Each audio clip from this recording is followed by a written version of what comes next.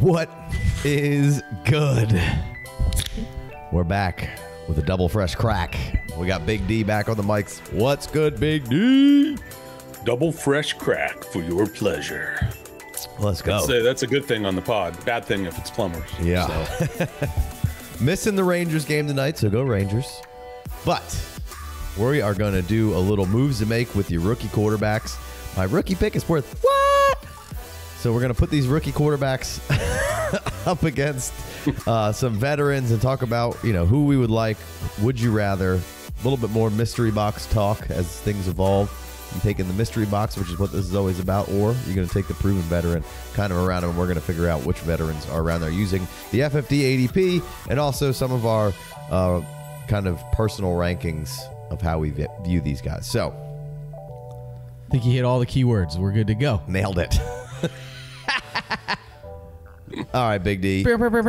Obviously, Caleb Williams, quarterback numero uno for the rookies here. He's currently QB7. 108 in the FFD ADP, so pretty strong. Pretty strong. But in examining your personal rookie rankings there, how do you feel about Kyler versus Caleb Williams? Yeah, I mean, I've got Kyler above Caleb, which is... This is the hot take episode, Big D. Little spicy. Get your deodorant. I mean, I know that, Caleb is the sure thing and we're already going to give him that jacket, but we've had a lot of sure things over the years and I've seen Kyler do it. And you've added one of the best weapons in the draft to Marvin, the Martian. I don't know. Does Marvin have a nickname yet? Maserati Marv. Oh, okay. Maserati Marv. I think that was more just Gus Johnson or is it Gus Johnson? Yeah, but the point is that I just feel like Kyler, points per game wise with his feet, there's a lot of targets that I don't know. I go back and forth between the Bears and the Cardinals, and part of this is just the Cardinals play in a dome-ish type, atmosphere. Mm-hmm. Kyler, when he's healthy, is points per game, he's right up there with all the big dudes, with all the big dogs. He hasn't had a wide receiver since Fitz retired. And even when Fitz was there, he was, towards the end of his career. So he's had wide receivers, but what I mean is he hasn't had a wide receiver with the pedigree that Marvin supposedly has, right? Mm. But it's also, he's a rookie. We don't know how that's going to turn out. So just from a dynasty perspective, I mean, it's probably the smarter move to go Caleb, but when I'm building my teams, I'm looking for points and winning championships. And so I have, in my personal rankings, I have Kyler above Caleb, which right. And you're not suggesting that if you were on the clock at 1-1, you would just trade it away for Kyler Murray, right? This is more of points in my lineup, value if I'm in right. a league and I know where I'm going and I can get extra to move to a Kyler. That's to be clear, correct?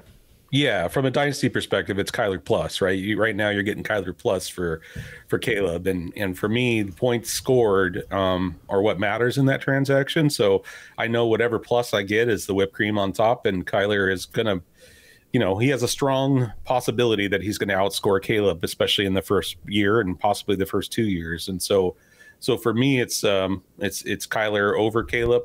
But yeah, you're right. I mean, if I'm in a startup and if it's in a vacuum, I think you'd have to go Caleb over Kyler, just from a value perspective. And then, if you're not into Caleb, you can probably trade him later because he's going to have insulated value. But from a point scoring perspective, I like to move down, quote unquote, from Caleb to Kyler and move up in my points per game.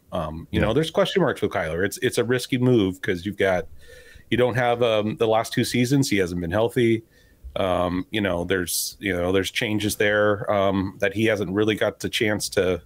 2023? I think he played 5 games, week 8 or 8 games. Week 10 he came back, I think, or week 11. Yeah, and in a points, fantasy points perspective, I mean, he was in the 20s, which coming off an injury, I think he averaged around 20 points in most leagues with a 6-point touchdown. Averaging around 20 points coming off an injury, it's a new system than what he when he got injured. I don't know. For me, that was a green light. And then when you add Trey Benson and you add Marvin Harrison Jr. and I personally like Mike Wilson is like a wide receiver 3, wide receiver 4, flex type of guy. Zay Jones was killing it in Jaguars, in Jacksonville. Yeah, that's a great sneaky ad for them. Yeah, and I love that ad. You got to give some love to the Dortch. The Dortch is still hanging around there. And, more love to Zay Jones though. Everybody loves the Dortch. Everybody loves the Dortch, and then they added Tip. And Tip is Tip's an interesting. Yeah. He's a blocker. He's a blocker. Yeah. And they talked about a lot of 2 tight end sets, and so Tip and Elijah Higgins. I like Elijah Higgins, and I was bummed. I like that Higgins. Or that's a good call there. He's fun. Yeah. Deep roster, stash him away for a rainy day. Roster. He's fun, and I think it's a good. We don't normally handcuff tight ends, but I think it's a good idea that if they're creating their offense around Trey McBride to at least have Elijah in your roster if you can have it. But anyway, back to Kyler. I just think, going through that, looking at the talent, knowing the division he's in, there's going to be some changes. Obviously, San Francisco is always going to be tough defensively. Seattle, who knows, right? We got a new system going on in the Pacific Northwest, and so that's to be seen. Right. The Rams have a decent young defense, but it's young. So, I just think that there's the probability there is high for Kyler to outscore Caleb in the first year. Yeah, no, I get it. I like it. I've definitely anything past Caleb, I've been trying to trade for Kyler, but I understand the concept of where you're coming from. I think like you said, in a startup, you got to take Caleb, and I would agree with that on most fronts. The value that you can get from going back from Caleb to Kyler is, I think, pretty good. So I understand what you're saying and don't hate that. How about Anthony Richardson or Caleb? That seems like the dividing line there for a lot of people, and I think I'm probably going Anthony Richardson in that deal, just because the brief glimpse that we saw, he was just breaking football. So fantasy wise. Yeah, he's got Josh Allen upside. Mm-hmm. So I definitely am going Anthony Richardson over Caleb. Again, for me, it's the point thing, right? And a startup, probably not. If I'm trading Caleb and I can get Anthony Richardson plus, probably can't. But I don't know. You never know. People are crazy. If Caleb drops a few more dimes to Odunze this offseason, right, who knows where his value is going to go. So, but for me, I think Caleb is probably floor wise or ceiling wise, Joe Burrow, CJ Stroud, mm-hmm, Josh Allen, Lamar, Hurts. Those are guys that can be quarterback 1 overall. And I think Anthony Richardson, I'm not claiming that, right? But this is kind of a hot takey show. Mm-hmm. I think Anthony Richardson can be in that conversation with the established offense that they have. They've got Michael Pittman, we've got Jonathan Taylor. And like you said, it was a short sample size, but if Anthony Richardson doesn't stretch out on the goal line and have that freak thing and have to have that surgery, he was just killing it points-wise. So yeah, no, Anthony Richardson's so much fun. It's a close one. Anthony Richardson maybe by a hair currently, but let's move on to Jayden Daniels, next quarterback, I think, in most people's rankings here. Hey guys, a quick reminder to head over to patreon.com/the FF Dynasty to sign up for a free membership to get access to the free Discord channel. Or hit your boys with the $5 holler and get access to extra shows, mock drafts, roster reviews, and also our 2024 rookie draft kit, complete with rookie rankings, ADP, and player pages, all for your pleasure. Is Jordan Love and Trevor Lawrence ahead of Jayden Daniels still for you? Yeah, for me, they are. It's been established on the pod last season at around this time. I just was not. I wasn't in love with Love. I didn't have. You weren't love even in like with him. Yeah, I wasn't even in like. Yeah, I didn't even give him a thumbs up. It was kind of the thinks weird. He's the best dancer. Yeah, but as the season went on, and not just the season, his play style and that really evolved. And so for me, I like what he's got going on there. Trevor Lawrence that's a hard one, but again, I look at the points perspective, and I think Jayden Daniels probably has the higher ceiling, but I still think Trevor Lawrence is going to outscore him this year and possibly next year. MVP, what you talking about? Where'd he go? Trevor, come back. Clemson Love going on over there, if you wondered. But what's your take? You got Love and Lawrence above JD, or you got JD above Love and Lawrence? I'm probably sticking with those two guys above Jayden Daniels, and I, you could. There's going to be a lot of people who aren't going to like Trevor Lawrence ahead of Jayden Daniels, and I get it. Jayden Daniels, we were just giving the rushing upside guys all the love, and Jayden Daniels is right here, but hadn't quite surpassed those guys. I think both of those guys are really good players. I have a lot of confidence and faith in Trevor Lawrence. I think that there's going to be a strong season for Jacksonville, and Trevor Lawrence really restaking his claim of being a very good quarterback. So MVP. It was on the Hot Take Show. Go check that out. Make sure you like, subscribe, comment below. Oh, yeah. All that jazz. Maybe we should take a commercial break right here. I don't know. Yeah. But yeah, no, that's kind of the way I feel right there. I guess the next one was, Dak or Jayden Daniels. I mean, again, it's Dak for me. I know that he's old in the world of fantasy, but he's not old in the world of dynasty. In my opinion, he's 30. How old is Kirk? And he's still slinging it. When Kirk was 30, what kind of points was he putting up? And the only reason why I bring up Kirk is because Dak's always been. There's been that comment about Dak as the version of Kirk. And as you can see on the screen at the tubes, Dak was QB3 last year. Yeah.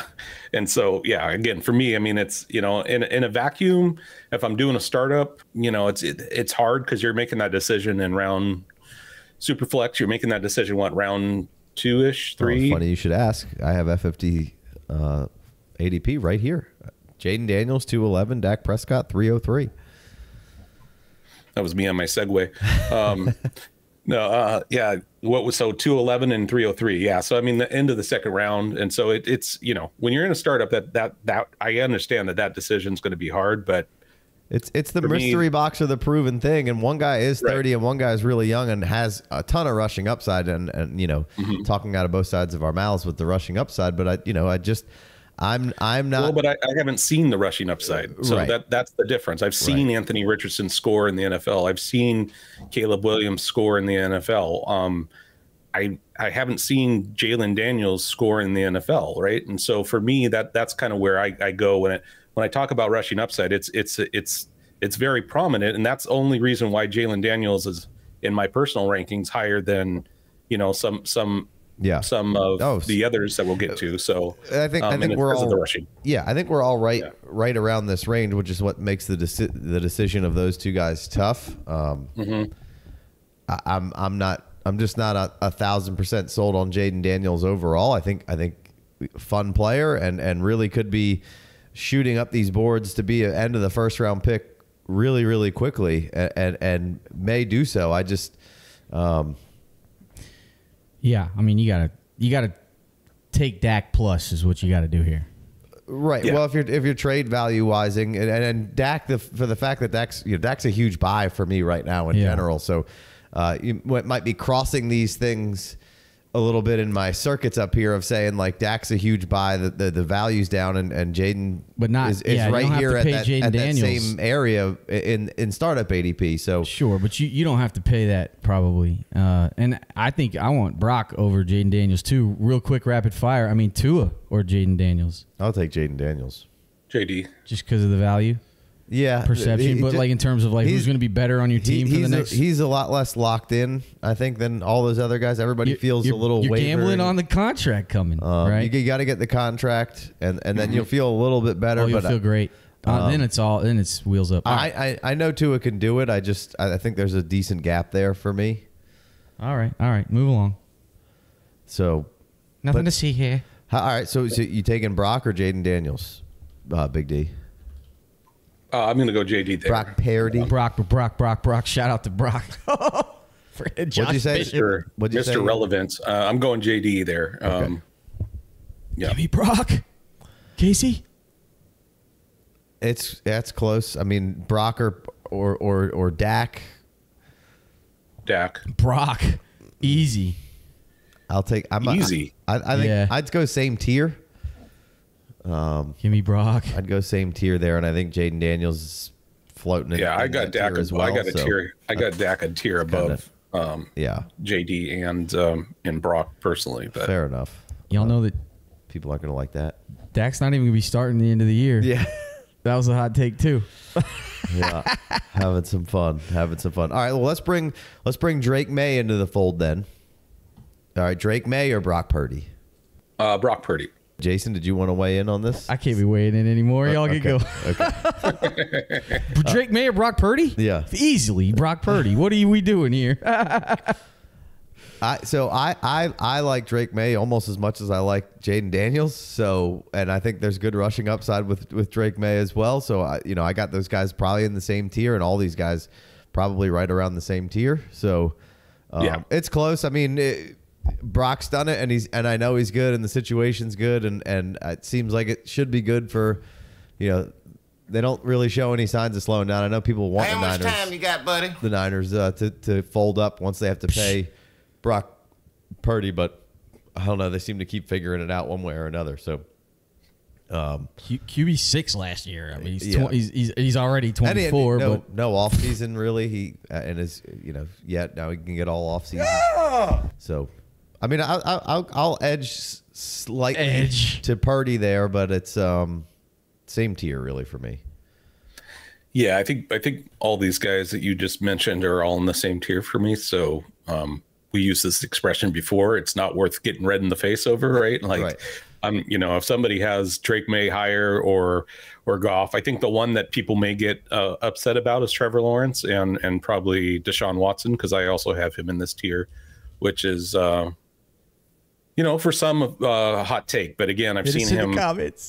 I've seen him succeed. And if it's value for value, no, obviously I'm not taking Deshaun Watson over any of these guys, but if I'm getting Deshaun Watson plus to trade Jayden Daniels, I'll do that, all day personally.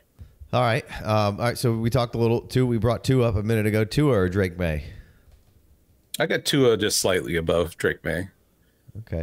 I just I like Drake Maye as well, and I had him I think like consensus QB3 prior to the draft, and then or prior to the combine and then into the draft, and he's kind of stayed there the whole time. And so I like him. I think he's exciting, but to me there's more risk in Maye than there is in Jayden Daniels, just because of experience, right? I mean, JD has been around for a while and gone through a few different teams at the collegiate level, and Drake Maye is relatively new to the quarterback position, right? So there's some unknowns in Drake Maye that just bumps him down a little bit. But again, same tier, just at the bottom of the tier for me.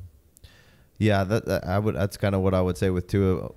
I want to have him in the tier with all those guys because I think he can put up points like all those guys, but he's probably in the next tier down or at the bottom of that tier. I'm working through my QB rankings, right now, and I think that was a good way to illustrate that, and I wouldn't get too crazy about it. But in this case, I'll probably take the mystery box with Drake Maye, and I really and probably regret it.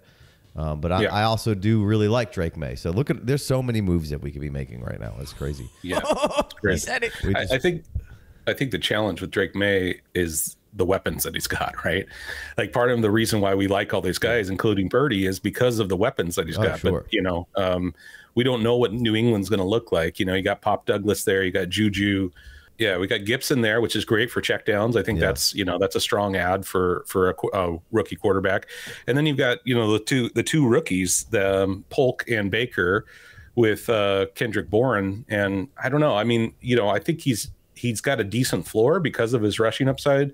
But for me, I just don't see the ceiling right now. Give him a couple years, give him a couple targets. I could see that, but that's part of the reason why I think his performance this year, 2024, you'd be able to buy him in the middle of the season. Possibly he may not even play for a couple games. He might not start. Yeah. Which I don't care if he does or does. I'm not judging Drake Maye or really Jayden Daniels off of exactly what's about to happen when they come in and start. It's the tools and what they have going in that has me having these guys ranked in a certain way and taking them over other guys. And we have no idea exactly the Patriots system and Patriot way at this point because it's a whole new deal. And I kind of like that the fact of that they can all grow here together as a nice little nucleus. They spent 2 picks on wide receivers. Will they both hit? I don't know. I think Pop Douglas can play. It is certainly not sexy or fun, but I think I think you're going to see Maye play at some point, if not the whole season, and probably have some growing pains. So probably there might be a little dip on Drake Maye for the impatient folks. But I kind of am waiting all that going in, and I'm not, worried week 8 about this Drake Maye take. This is a long-term dynasty take because that's, kind of what we're doing. Exactly. Right. Yeah. So you got 1 year max, bud. Yeah. Then you're done, dead. All right, let's move down to the next tier of quarterback here, and some people would say over Drake Maye here. So JJ McCarthy or Jared Goff. Goff for me. Yep. Goff. Would you take Goff over Drake Maye? I would. Yep. Okay. With the contract, with the weapons, what I've seen from him, again, it's more of just the I know what I'm getting type of thing. How much more does Tua signing box. a contract? Does that move him? Does that make you feel better? Does that solidify so much, dude? Does Are that you kidding me? move him up in your rankings? How would that make you feel? Yeah, I think it would. I mean, I don't think to me, it doesn't change the tier. It may change his level in the tier, but I'm not going to put him in. Like, I still would want Jordan Love over Tua as an example. Even with Tua locked in, I think it just gives the public that so much more feeling of stability that I like Tua, but he feels like such a volatile asset is the prop right now, right? Yeah, it seems like he's hanging on by a thread for some reason, and I don't know why the value's just hanging on by a thread, but it is. And if they pay him, it's done. You got it. That has to go away a little bit, right?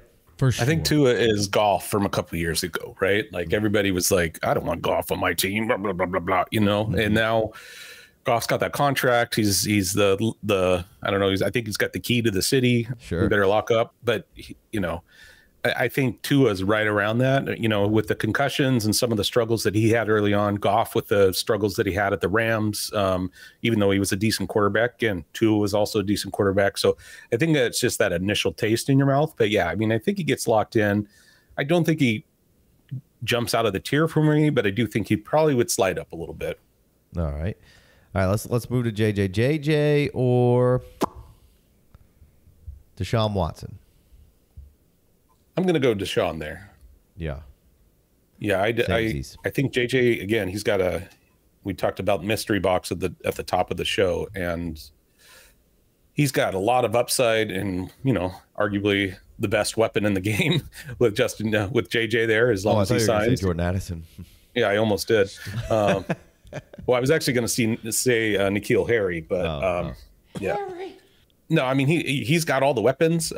He's, but again, he's got some, when you look at his tape and you can't really pinpoint anything because they didn't ask him to do stuff. I guess the thing is that Minnesota's locked in with him, right? They took him where they did because they believe in him. So there's a lot of insulated value there, but again, in this area, I'm trying to get some points here, right? So I think I would take Baker over JJ. Again, not straight up in a draft, but from a value perspective, I think I would lean Baker over JJ at this point. Yeah, you lean Deshaun over JJ? Yeah, Deshaun over JJ. Deshaun over Baker too. And then Baker over McCarthy? Mm-hmm. Yep.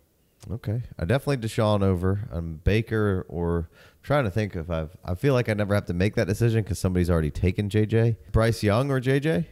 It's a coin flip for me. I think that it depends on what I'd get on top, because I think you're getting quite a bit on top for Young. And I like the cornball Cornelius there in Carolina. And so I believe that he's going to put Bryce Young in the position to succeed this year. I don't know if that necessarily happened last year, so I'm kind of a wait and see with him. I think Bryce Young can easily have a Trevor Lawrence like comeback, where you just had a coaching staff that just didn't work for the quarterback. Bryce comes out and he could outperform. I think he's one of those guys that when he was coming out, he was the he was the top, right? He was one of the top. There was an argument here and there, but I mean, for the most part, he comes out as the top, and then he has a bad season. And now everybody's like, yeah, he's garbage. I'd rather have Russell Wilson over him or some anybody on the 32. Yeah, exactly. And 50. To me, that makes no sense. Like I think Bryce Young, but I don't think Bryce Young has the upside of points. right, at least I haven't seen that. I think what Cornelius, I'm saying that wrong. Cornelius. Yeah, Cornelius. I think I mixed him and what's the dude, the singer, Chris Cornell. Dave. Yeah, Chris Cornell. I think that, and again, it's all speculation, right? But at this point, I don't know if JJ's going to start this year. Bryce, I think value could spike. Yeah, I think he's going to sit behind Darnold. I kind of hope so, right? I feel like that would be a great move. And so, again, value-wise, I think I could probably go Bryce over McCarthy with the plus, and then swing back when Bryce is doing better and pick up JJ again, halfway through the season or something like that. I've done some trades like that in the past. So we've got about 10 picks in between JJ and Bryce Young in our ADP. And I got to be honest, like the value right now is laying on McCarthy. So I would love to trade down from JJ's value down to Bryce, because I think I don't know. It feels like it's more than what the ADP is telling us right now, but this is what it's telling us. But I would make that move down. And what you don't know is if you're going to get JJ had good athleticism and has some legs. So if you can get some of that hidden yardage and the scrambling around from JJ, Bryce Young will scramble to throw. He's not a runner by any means. JJ the same, but I think JJ can run 4 first downs and pick up yardages and chunks. I think Bryce, and some people are going to probably hate this, but I think Bryce is a better quarterback right now. I agree. He was terrible last year, but I mean, it was a great college quarterback. McCarthy was on a good team. McCarthy went at there's analytics and measures and models that love what JJ McCarthy did and the little bit of stuff that he was asked to do. When he was asked to do it, he did it at a high level. But I think Bryce is got a whole nother level and a whole nother gear. If JJ McCarthy was in Bryce's situation last year, we'd be saying the same thing about JJ McCarthy, if not worse. Go ahead. I'm sorry. I would the other thing I would say is I'd rather play the division that Bryce is in than McCarthy, right? Because some of those defenses are loaded in Minnesota's in my from what I've seen and what has been added in the north there. Mm-hmm. I just feel like I would rather play in Tampa and that. So that kind of comes into, because those don't change, right? Your division opponents don't change. So that it's a small thing, but it's also something that I just kind of think about that's in the back of my mind when I'm looking at rankings and tiebreakers. So like you said, I definitely enjoy the pair down. Yeah. And I've said it before, and I'll say it all off season, and it's a growing sentiment, I think, amongst people. But I'm very smitten with Canales. I love what they're doing, how they're doing it. To me, the word is just he's very deliberate and intentional with how he's moving, what he's doing, the players he's getting, and could be a huge not ready yet moment and go back to being a good coordinator for a little while and try again. But I feel like what they're doing and building right now, it feels like it's got legs. Like it's going to turn into something, a nice little culture there. Maybe it's not the last stop for the Carolina Panthers, and they don't seem like the most stable front office, so maybe they bungle that one way or another. But I don't think it'll be on Canales' fault there. So Baker or JJ for me. I'll probably go JJ, just reset the clocks and everything. But Baker's going to give you good starts this year, so that's definitely all right. So let's move to the last two quarterbacks. Let's go Bo Nix, Michael Penix. Kind of pair them up together here, and then we can sort it out. Or Will Levis. Yeah, this is a hard one. I mean, with Penix and Cousins, if Cousins wasn't there, Penix would be in a different tier for me, because I'm a big Penix energy guy. But at this point, I have Levis ranked above both the Nix and Penix. I like what Tennessee's done. I just think point-wise, scoring fantasy points, there's a new system being put in place in Tennessee. And I think the emphasis on run may not be as strong as it was in the past. And so I feel like I could take Levis and he'd be a great, quarterback 2, quarterback 3 type of spot for me, with the idea that I could possibly flip him later on and add some value, or ride him down to ship lane. So yeah. What about you? I think I'm pretty much the same there. I like Penix a lot more than I like Will Levis, but for everything you just said, what they've surrounded him with, what they're going to try to do, he's got every opportunity here, and he could really be an escalator here quickly, meaning moving up in value, and that 8th round right here just seems like it's a really, really fun shot to take, and we're not going to know it with Penix here for a minute. It's real close. I mean, I'll know I'll know with Levis this year. With Penix, I'm going to be sitting around. I want some other things to be happening. Bo Nix, I don't love Bo Nix. I do like kind of where he went and the fit with the coach. Yep. And that he is going to get an opportunity right away. But all things equal, I think Levis is probably Bo Nix, Spider-Man meme, and has a better arm. He's got that releases seem to be pretty dang quick, and he'll throw it all over the yard. Big physical guy. So I'll go. The situation of Levis is a lot more fun and tantalizing, and if it goes, it's really going to explode. Where I don't know that things are necessarily going to explode with Bo Nix, but you're going to go, oh yeah, Nix could play. Nix could play. Yeah. If things got better around him, I could see how this, could really be something there. Yeah, I think if it was a points per completion league, I think Nix might go up a tier for me, right? Because I think he's going to be death by 1,000 paper cuts this year, kind of like he was. Levis in Oregon. will not, Well, he will. Exactly. I mean, if Callahan's doing his job, I think he needs to be pumping it to Pollard and Spears, just to kind of get things moving and working. But then he wants to rip it downfield.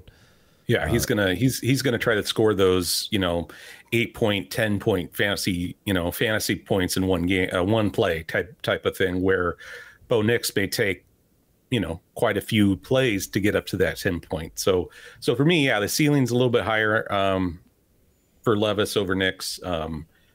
Honestly, I have in my rankings Nix just above Penix, but I don't like it. I probably would change that. I mean, I just think at this point, putting tires to the pavement there. Yeah. I mean, on a championship contender, Nix is my 3rd or 4th quarterback. Yeah, I probably would do that over Penix because I'm trying to get a ship. But if I'm kind of in the middle, or I'm set at quarterback and I feel really good, I have 3 and these guys are my 4th, then I probably would go Penix over Nix. Yeah. All right, let's in single quarterback. No, okay. Just kidding. How about Justin Fields or Penix and Nix? I have Fields below. Or Penix. Fields or Penix? I have Penix. Yeah, I would go Penix there. I'm a wait and see on Fields. He's the Anthony Richardson upside play that he could have that, but I don't know. I feel like I don't believe in Fields as much as I don't know if I ever really believed in him. I just like the leg part of it. So I kind of have him. I have him lower. I have Daniel Jones over Justin Fields. So that tells you Daniel Jones is my, if Hakeem Butler doesn't come back into the league, then Daniel Jones is my comeback player of the year. If Hakeem Butler doesn't come back, I love it. Yeah. He's an MVP. I love taking Justin Fields in this, in that 10th-ish round right there. He just feels like a really, really great stab there that could just be huge, or might be nothing. But boy, I do like taking that. But I'm going to take Penix because there's nobody has a bad taste in their mouth from Penix right now. Right. And whether he plays or not, I don't think his value is going to change a whole lot. Could move up a little bit with some offseason buzz. People are real excited. Because they're seeing some fun stuff in training camp there or something, or how people get. So that, as silly as that is, but I'm going to stick with Penix there. But I do love taking Fields, but Penix for me. So, all right, Big D. Is there anything on the way out here that you would like to state of another guy over another guy, or something that we missed? Well, there was so many moves to make. I don't even know how you could have kept up with it, but the show must go on. So, I mean, I would just say don't sleep on Geno. I think Geno is a good You know, he's a great asset right now. I could see him getting extended in Seattle this year. I know a lot of people think he sucks, including half of the Seattle fan base. Sure, but I think that the way that the passing game has been the last couple of years, I think the change there and how I believe they're going to use JSN and that. So I have Geno above Bo Nix as an example. I have him right around the Will Levis, Kirk Cousin range for me, but I think he's so much cheaper than all those guys. All those guys, yeah. I haven't price checked it lately, but I'm almost certain that he's, you know, you're getting any of those guys. I mean, sorry, you're going to get Geno plus on any of those guys right at this moment. 10-9. Yeah, and Bo Nix is 7-11. Yeah. Yeah, so and I would much rather have Geno than Bo Nix. You're getting a pile of goodies on top of that. So pile of goodies in Geno or Bo Nix. It's Geno Smith for one more just move to make. That was just a colossal amount of moves to make. Yeah, it's crazy. You want moves? We gave it to you, baby. Shake it. All right. Well, also, we mystery boxed. What's your rookie pick worth? Rookie values, ADP review, whatever you want. It's all there for you. Titles. All right, Big D. We're going to head over to the Patreon. Go have some fun. Roster reviews. Going to talk some shit. We got some Patreon questions over there. So come join us. We see y'all. And we'll catch you next time. Hit that 5-star review, dog. On the podcast. Peace.